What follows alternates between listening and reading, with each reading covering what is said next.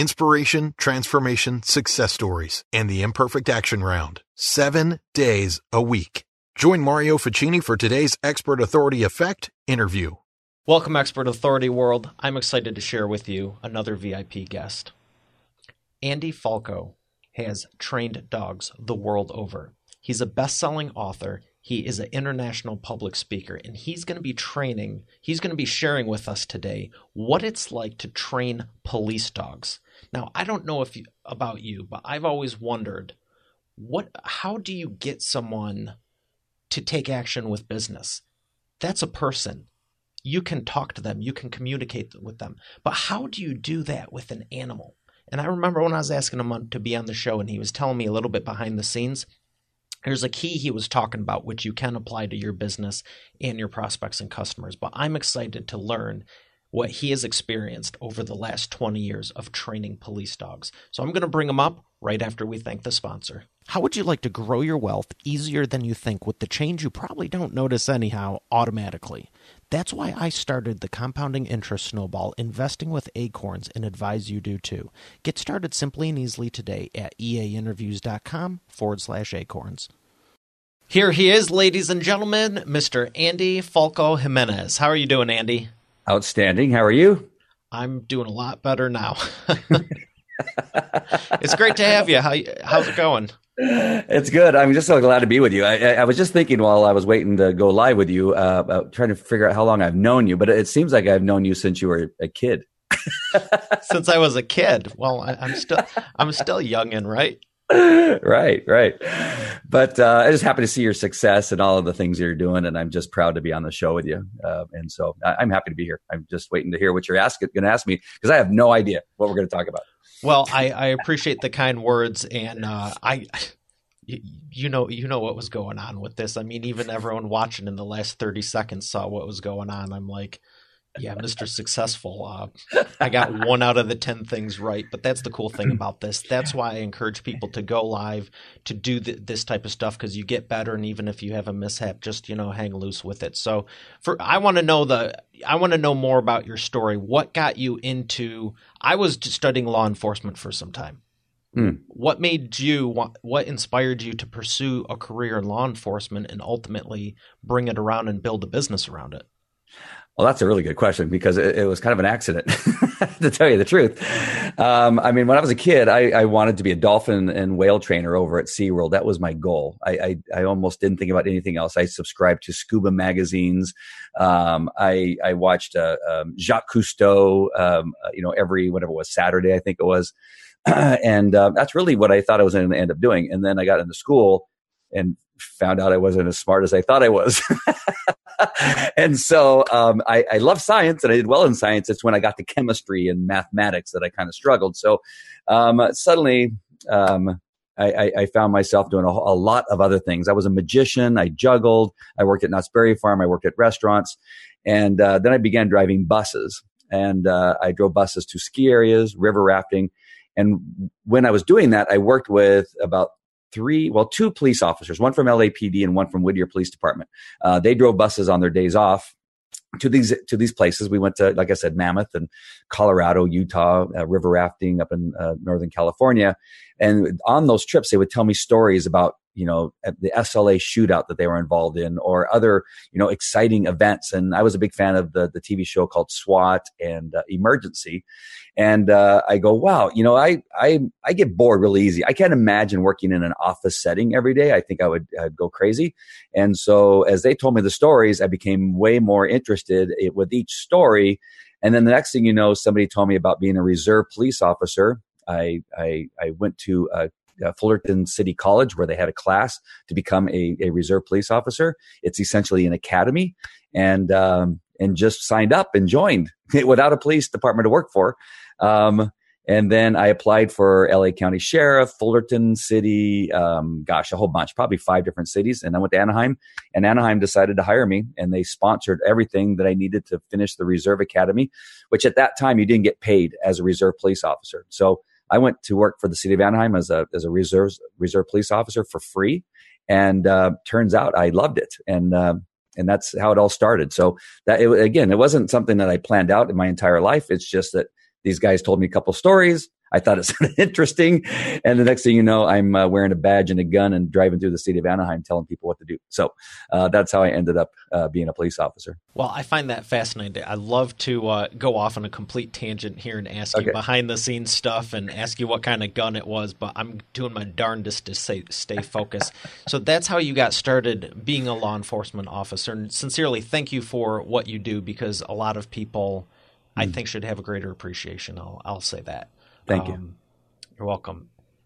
But what made you want to say, what got you into the training of the dog side of it? Because you could have been a regular officer, but you went past that. Tell me a little bit about that story. Yeah, I think there's a couple things that are important to know, and that is that I wasn't your typical police officer. A lot of people ask me, like, well, how did you get into this? You should be a fireman, not a police officer. Or they would say, you're too nice to be a cop. And because I loved having a good time, and I really did enjoy helping people.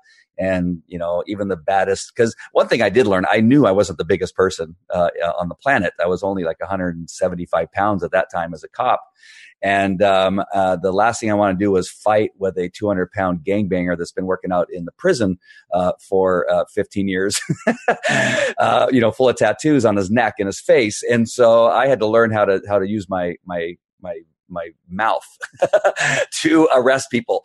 And that means that I would say, hey, sir, I know that you can destroy me, but, and then I would talk them into putting the handcuffs on, and they would. And so I had a different skill set, I think, than most people. I had the gift of gab and a way of handling these tough situations. So that was one thing. The next thing is my love for animals, and still in my back of my mind, I think I still believed at some point I would still train some type of animal, whether it was whales and dolphins at SeaWorld or somewhere else. And so I ran into the canine unit almost immediately on my, I don't know what exactly where I was when that happened, but I found the canine unit and go, oh my gosh, you mean I can be a cop and work with animals at the same time? And I just signed up. I mean, signed up just in the sense that I hung out with them all the time and said, how can I help? Can I wear that suit so I can go get bit? Can I hide the drugs for you on the car? Can I follow you around? And early on in my career, as I then went into becoming a full-time police officer where I actually got paid, my interest in canine was really noticed. And I was just passionate about it early on. And so I never stopped. And so from that point on, in about 1984, I know it's a long time ago for you. 1984 was when I became a reserve police officer. And about 1985 is when I started working with the dogs. And I was passionate about it. And I immersed myself in learning about everything I needed to know about training dogs. And then at that point is, I think, when I realized that training people was way more important than the dog part of it. And so that gift of being able to talk to people and teach people and train people became very handy when it came to me helping other police officers and administration understand the power of the dog and then teach them how to train dogs. So it was just one of those things that kind of just evolved, but it was just my passion for training animals that got me in there first, and then training people was next. So I didn't want to interrupt you, but at the one point it sounded like you were pretty excited to go get bit. Yes, I got bit a lot. As a matter of fact, my whole left side was pretty much damaged by the time I ended. The last time I probably took a dog bite was probably only about a year ago, but yeah, but that's why you have the protective suit to minimize that. Mitigate that? Yeah. I have some scars that didn't minimize the bite. I've been bit in places where I didn't have the equipment.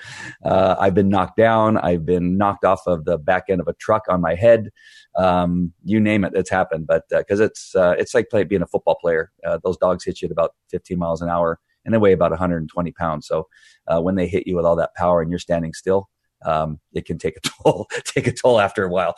But yeah, that was my life. It was awesome though. I did love it. It was fantastic. I remember when I was in law enforcement training, I never pursued it fully, but I always wanted to help people. That was my driver. And It was FBI, CIA, doctor, lawyer. I mean, I just wanted to help people. Now, some of them are a little bit more action-packed than others, but at the end of the day, if you can help someone, like you're saying, the people training, let's talk about that real quick, because I'll never forget you telling me this. I was trying to wrap my head around it when I was looking into everything, going, how do you train the dog?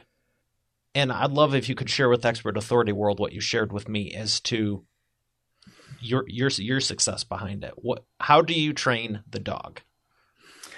Well, I know I'm trying to remember exactly what we were talking about, but there's a few things that are really important to understand. It didn't have to do with the dog. You don't train the dog, you train the human. But the understanding the relationship between the two is another key component between the two, and helping the human being understand that it is still a dog. That is really important, because there's so many people that believe that these dogs are their children. Now, that's all fine, right? I love that they love their dogs so much that they would care for them and respect them and love them and all that type of stuff. But you have to be careful that you don't start trying to treat them like a human, because they're just simply not humans. I know you think they're human. I know you think that they understand everything you're saying. And I know that you think that, they can, do things that are just incredible. And in some cases they can, but just understand always that they're a dog. Now, and then the next thing is understand that this dog will never be the last dog you had, right? Everybody wants the last dog they had, because the only thing they remember from their last dog is that they were wonderful. They don't remember the difficulties they had maybe in the beginning also.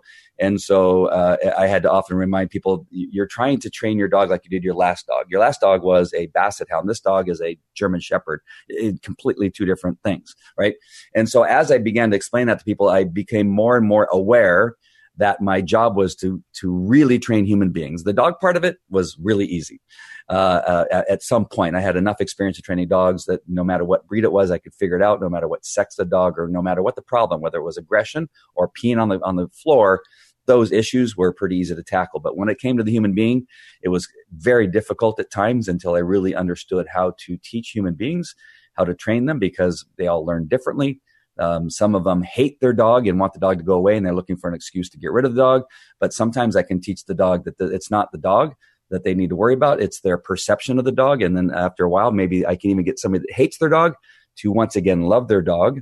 I have people that love their dog too much, and they're not willing to take or do what it takes to correct the dog or discipline a dog, so the dog understands what the difference is between right and wrong. So every step that I took, no matter what it was, it involved helping the human understand what steps need to be taken and what their preconceived ideas may be getting in the way of training their dog. So the human part of it was way bigger than I originally thought. And it has become our strength with our company, that the fact that we can train human beings is the more important thing. And the fact that we can do it makes us one of the better dog training facilities, I believe, in the world.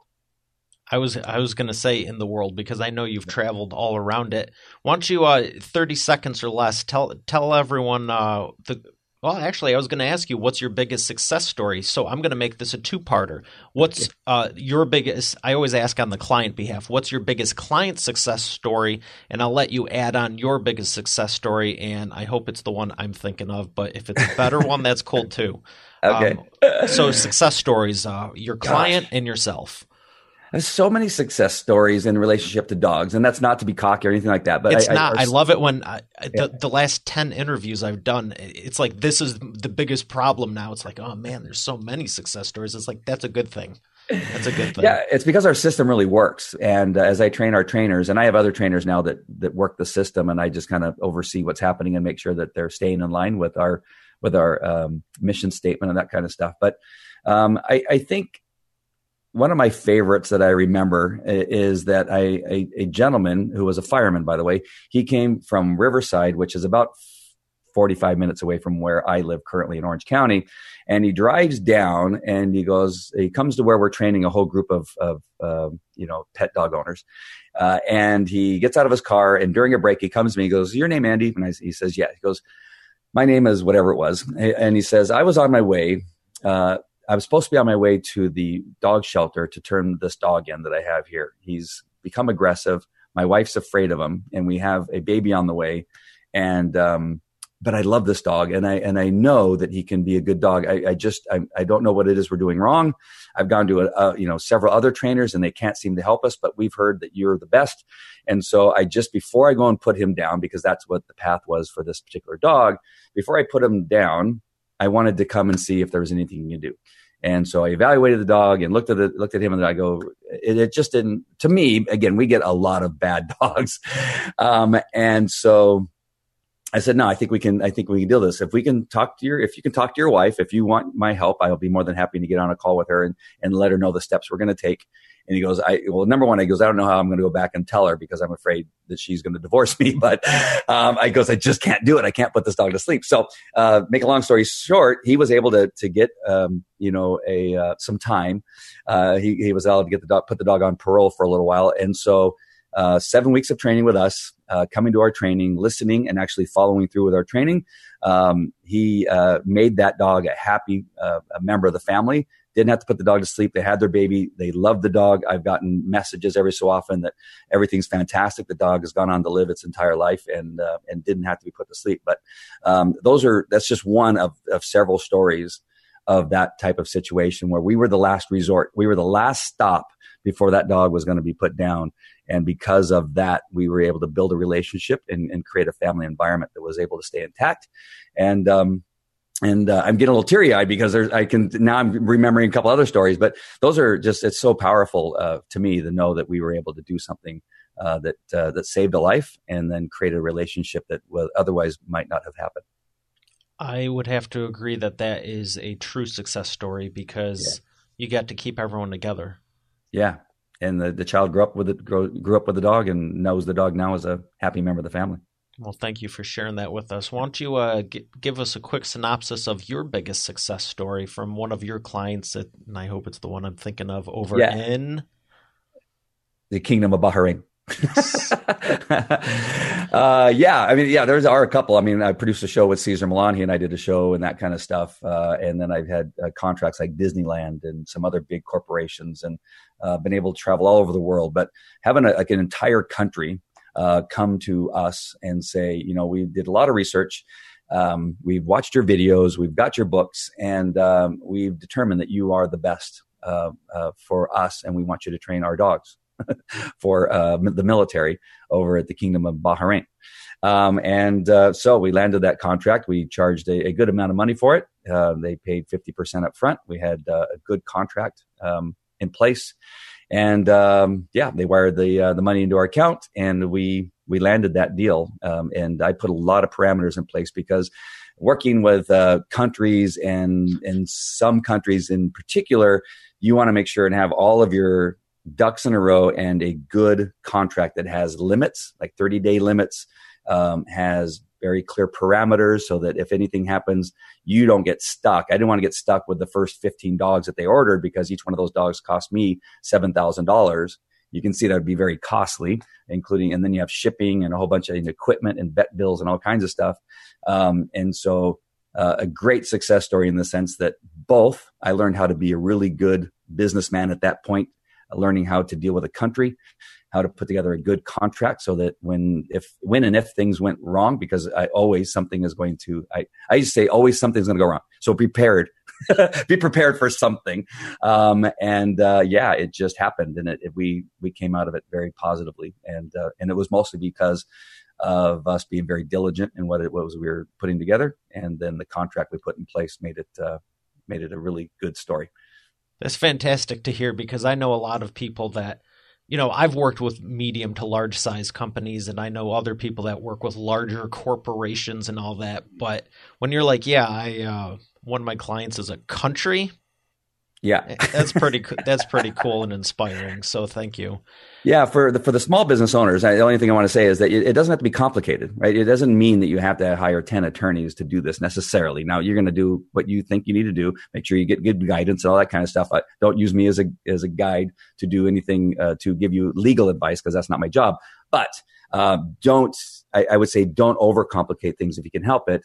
But just be very clear of these are the stages that's going to take place. This is going to what's going to happen if you don't follow through with what you're supposed to do, and this is what I'm going to follow through with what I'm supposed to do, and just keep it very clear. And again, don't try to make it too complicated because then it'll be just the same thing. It'll be so convoluted and complicated that nobody can figure anything out.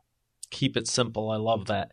Yeah. So you were talking about your books and video. Why don't you tell us about your books and what you've done with video and if you'd recommend others do the same thing? Yeah, well, how you and I met is in San Diego with a couple of marketing gurus that we decided to follow. And it was during that period of time that I learned that how important video. The first thing was how impactful video is and how important it is, especially today. Now, I started doing video back in 2005 when YouTube first started. And even before that, I was shooting with a video camera with the big VHS cassettes in them and videotape, and then selling those, for, $100 and something bucks for a dog training video. And so I learned that video was important, but that necessarily wasn't marketing. That was just teaching. But now as we come into today's times, video recordings and live broadcasting, I think, are the key to almost any business, if not every business, their success. If they're not doing video, then you're missing out on an important part of your marketing. And so people can get to know you and trust you and learn about what it is you do and hear you talk about it and hear your passion about it. I sometimes get really excited on camera when I'm talking about whatever it is I'm talking about. And I almost always get comments back from people saying, man, I really love how passionate you are about what it is you're doing. And that makes me feel comfortable that I'm in the right place with you and potentially doing business with you. And so it has to be authentic and real, right? You can't be fake, or else they're going to see right through that. They can see the screw ups too. Yeah. Let them see you screw up. I screw up all the time. Stuff gets knocked off. My face gets frozen for a second, then it comes back. That's just what's going to happen. Don't sweat the small stuff. But the video is very, very important. And then in regard to the books, that's the next thing that we both learned, is that writing a book really sets you up as an authority. And I've written 9 number one best-selling books. I think I've published 20 something books altogether in about 15 journals or something like that. And each time I've done that has not necessarily been not at all. None of it's been to make money because of the book, because I've written the book or people buying the book. That's not how I make money. How I make money is by using that book to put me in a place of authority, so that when I go approach a television station or the producer of either a television show or a podcast or what have you, is that I say, I want to let you know that I'm an international number one best-selling author, and I want to, if possible, get on your television show to talk about this thing. So I've written a book about a few different things. One of those right now is CBD oil, and I have become a leading authority in CBD oil. I've spoke to doctors, medical doctors in Nashville, Tennessee. I've gotten on podcasts. I've been invited to go on television shows. And it's really that moment that I publish the book and become a best-selling author is when everything happens. And now I become the authority in that particular niche. Understanding I've only been in the CBD business for a year now, and already I've set myself up as a leading authority. And people will say things, and this wasn't intentional, but the last 4 or 5 times I've been introduced on a television show, they've said, here's the guy that's written the book on CBD, as if I'm the guy who created CBD. And I kind of look and I got to go, well, I didn't write it, and I kind of play it down. I said, well, that's not, I just wrote a book on CBD. I'm not necessarily the guy who invented CBD or anything like that. But the people remember that, right? They remember, that's the guy, that's the CBD oil guy. And it really sets you up. So if you want to set yourself up as an authority, I would suggest you write a book and become a best-selling author. That was, and there's a way of doing that that's not as complicated as you think. Yeah, I like the point you made there, because a lot of people get fixated. I know I get the question a lot with my clients. They're going, well, how many copies of the book do I need to sell? And I swear to you now, I'm going to say, well, do you want to sell 10 copies of the book or work with a country? Yeah. Because I have a high feeling that you would probably rather have another country reach out to you and have a deal like you did than maybe 10 or 20 copies sold today of your book. So, yeah, those 2 books, one of them was the Detection Dog Manual, and the other one was Dog Sniff Evidence. And both those books is what the Kingdom of Bahrain found when they did their search for me. A Google search probably, in the books at that time came up because one of them was a number one bestseller. The other one, I didn't use the technique, so it was still there. It was good enough because it was a companion book that they saw both of those. And and so that's what led to that contract. And I'm again, the other thing that's important, I was the same person before I wrote the book as I was after the book. So the book didn't make me a better trainer. The book didn't make me more knowledgeable in training human beings in relationship to their dogs, right? The book just set me up as a higher authority than I was without it. Without it, they never would have found me. Without the video, they never would have found me, right? It's because of the book and the videos that I did is what caused people to find me. And I had to create the books and the videos allow you to demonstrate it. One of my rules is I don't take anyone on that's actually not an expert in authority, because I know it's just amplifying what they already are. It's not going to turn you into one. You need to be it. But if you're not doing it, you're definitely missing out. So we're going to come back to the imperfect action round, and we're going to do the rapid fire questions right after we thank our sponsor. Invest automatically, save for later, and spend today. That's why I love Acorns. I used to think spare change didn't make a difference, and saving and investing was an old-fashioned manual process. It's not, and it's a game changer. If you're not leveraging compounding interest in your business and life, automatically you're missing out. Acorns not only makes saving and investing easy and automatic, it makes it even more valuable by investing with diversified portfolios, spare change, extra cash, and rounding up everyday transactions. You can even set recurring monthly investments in the amount you desire. To make good great, there is also a debit card option that will continue to help you save and invest even further when you spend. Plus, no minimum balance and overdraft fees. Now, for the cherry on top. They have partnered with 250 plus companies and brands, and growing, with their Found Money program to invest back a percentage into your account with the everyday purchases when you shop. 2 of which you're probably listening to this right now through an Amazon or Apple device. Get started profiting from your everyday life and business simply and easily today at eainterviews.com/acorns. Once again, that's eainterviews.com/acorns. All right, we are back with the imperfect action round, and I am excited to ask you the first question. Andy, 60 seconds or less. What is the fastest path to the cash you found in your business? Writing the book. It changed everything. Once I wrote that book and got it out there, and when you talk about fast, I could write a book fast. I could write a book in about 2 or 3 weeks, get it published, and get it out there, become a best-selling author, and the next thing you know, you're on television. All right, number 2. What is the biggest problem you see your prospects making, and what's the fastest way they can fix it right now today? My prospects making. My prospects make the big mistake of not vetting their experts and following through and implementing what's being taught. The implementation, you can learn and learn. You can go to Harvard. You can go to some of the best colleges, universities, and learn the stuff. If you don't implement and take action, it all goes for naught. So you have to learn from the leaders and experts, copy what they say, and then implement. Without implementation, you have nothing. I love that.